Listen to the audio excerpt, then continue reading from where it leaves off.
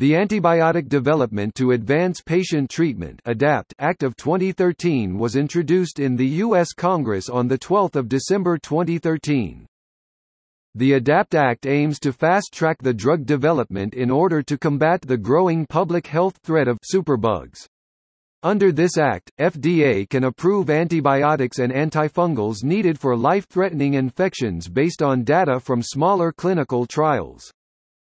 The CDC will reinforce the monitoring of the use of antibiotics that treat serious and life-threatening infections and the emerging resistance, and make the data publicly available. The FDA antibiotics labeling process, susceptibility test interpretive criteria for microbial organisms or breakpoints is also streamlined to allow the most up-to-date and cutting-edge data available to healthcare professionals under the new act. Congress has been urged in 2014 from several parties to aid the development of new drugs via bills such as ADAPT.